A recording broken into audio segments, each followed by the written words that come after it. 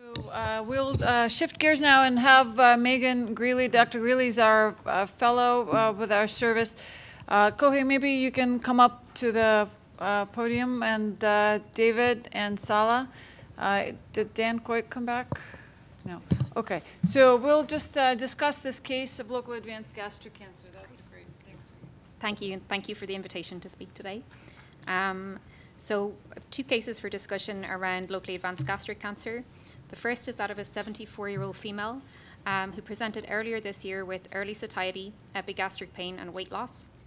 She had a CT at an outside institution that demonstrated gastric wall thickening associated with enlarged gastrohepatic lymph nodes measuring up to 2.8 by 2 centimeters. A subsequent PET scan also demonstrated FDG avidity in both the primary tumor and the gastrohepatic node. She then established care at MSK and underwent an EGD and diagnostic laparoscopy, which demonstrated a 10-centimeter malignant appearing tumor at the incisura. There was no evidence of peritoneal carcinomatosis, and 3 cytological washings were negative. So the biopsies demonstrated invasive, moderately differentiated adenocarcinoma. They were of intestinal subtype. H. pylori was negative, and HER2 was also negative by both immunohistochemistry and FISH. So given her age and performance status, she was treated with perioperative dose-adjusted FOLFOX. After 2 cycles, her PET-CT demonstrated a response to treatment with both a decrease in the size of the gastrohepatic lymph node and also a decrease in SUV from 14.5 to 4.8, representing a 67% decrease in the avidity of the node. There was also a small decrease in the avidity of the primary tumor from 8.8 to 7.9. So given this, she proceeded to further 3 cycles of FOLFOX for a total of 5 cycles, and a repeat PET-CT at that point demonstrated an increase in the size and avidity of gastrohepatic lymph node from 4.5 up to 9.5. The extent of avidity in the primary slightly increased, but the SUV essentially was stable. So in light of this, she proceeded to subtotal distal gastrectomy and a Roux-en-Y reconstruction. The pathology demonstrated a poorly differentiated gastric adenocarcinoma of the antrum, mixed Lawrence type. Margins were negative. 1 of 18 nodes was involved with metastatic disease for a stage of YP T1b and 1. HER2 and EBV were negative, and the PDL1 combined positive score was 20. Of note, the treatment effect was less than 2%. So at this point, we wanted to ask, what treatment would you consider? A, FOLFOX, B, chemoradiation, C, single-agent fluoropyrimidine, or D, surveillance?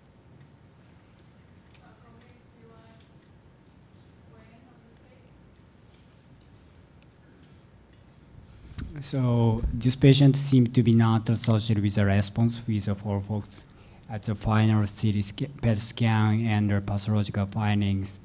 So for me, in Japan, we can use S1 plus docetaxel based on the previously mentioned trial. So maybe I would like to use the S1 plus docetaxel for this patient from the pathological result. Okay, Megan, what happened next? So the patient also went on to have immunohistochemical testing for MMR proteins and was found to be MLH1 and PMS2 deficient, consistent with MMR deficiency. In light of this, we actually recommended the patient to undergo surveillance. This is based on 2 recent studies, which were both post-hoc exploratory analysis. The first was published in JAMA Oncology last year by Smith et al. It was an exploratory analysis from the MAGIC study, where 303 patients had available tissue for MSI testing, and of those, 6.6% were MSI high. When their outcomes were evaluated, patients who received surgery alone had excellent outcomes compared to patients who received chemotherapy and surgery, where the hazard ratio was 2.2. The curves in the middle represent those patients who are MSS and either received surgery plus chemotherapy on top or surgery alone on the bottom blue line. Then earlier this year, the classic study, a post-hoc analysis of this was published in Annals of Surgery in May. And similarly, they looked at patients who had tissue available for MSI testing.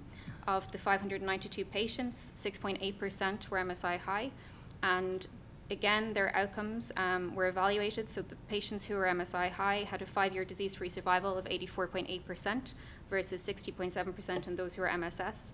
And then looking at outcomes by chemotherapy, in the patients who were MSI high, they did not appear to benefit from adjuvant chemotherapy, while, as expected, the patients who were MSS did have a significant benefit from adjuvant chemotherapy.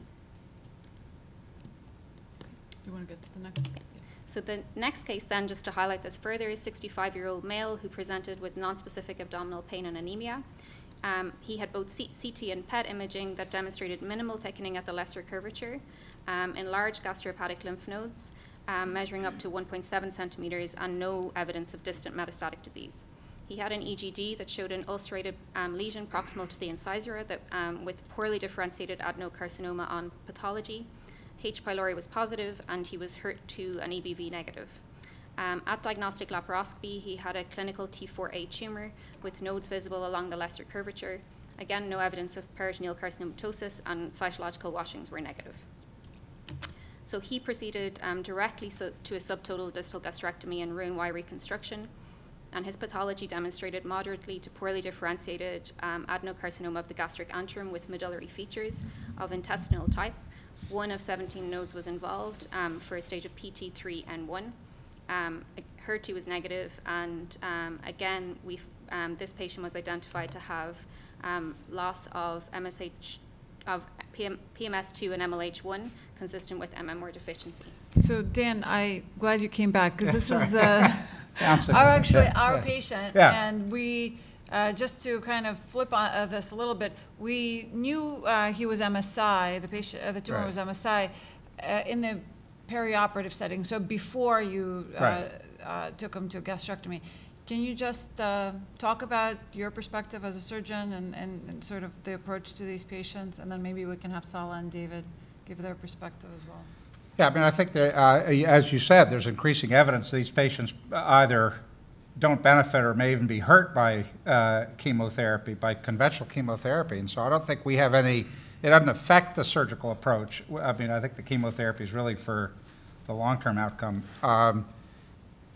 The challenge, of course, is that if you think he needs chemotherapy, there's only a 50% chance he's ever going to see it in the post-operative setting. And that's always a challenge for us. So, but I think this was obviously the right decision in this particular setting. And then this, if I recall, it was a distal tumor? Yeah. Right, Yeah. So for patients with distal tumors, generally adjuvant chemotherapy is easier. I think they're less likely to have complications, right. but I don't actually know that we know that from the post-operative adjuvant studies of either perioperative therapy or post-op therapy. Is of the patients who are eligible, does the operation that they had impact the likelihood that they will have I mean, it so happens this patient had a complication, a significant complication, which, you know, he'll be eligible for chemo within a 12-week window, but not by much. Right. Yeah, yeah. So, but so I don't know that we know the answer to that specific question of whether patients have a distal gastrectomy are more likely to get post-op chemo than a patient with total gastrectomy. Yeah. Sala, what are your thoughts? I mean, it's very difficult. I mean, if patients have complications, serious complications, I don't continue the post-operative treatment because this is too risky, especially if this is something which has to do with leaks or whatever. So leaks can be turn into chronic leaks with chemo and then make problems. But in terms of the MSI, I think that the first patient had a small stage, so I would agree that we don't need post-operative treatment. This patient has T3N+, so we know more about MSI from colon cancer. Normally, MSI high do not involve the lymph nodes. Mm-hmm.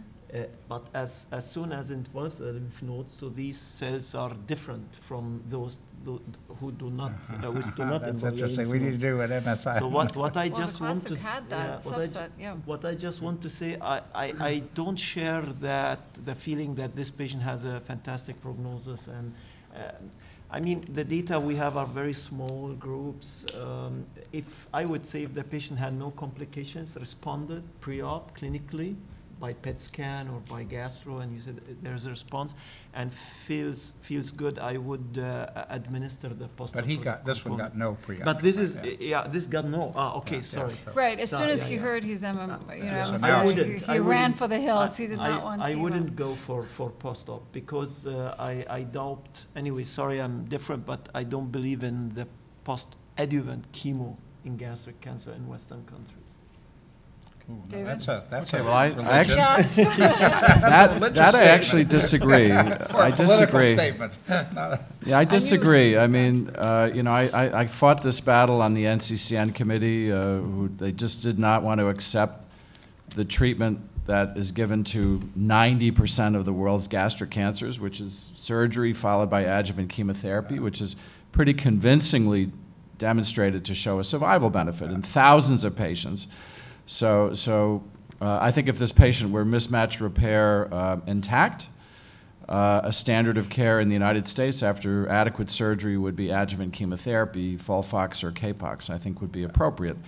I don't buy into the biology is different and, you know, S1 is a magical pill. I mean, we know that, you know, capecitabine and oxaliplatin is effective as adjuvant treatment. I think the hooker here is we have small data sets suggesting that MSI high patients have a better prognosis even without chemotherapy.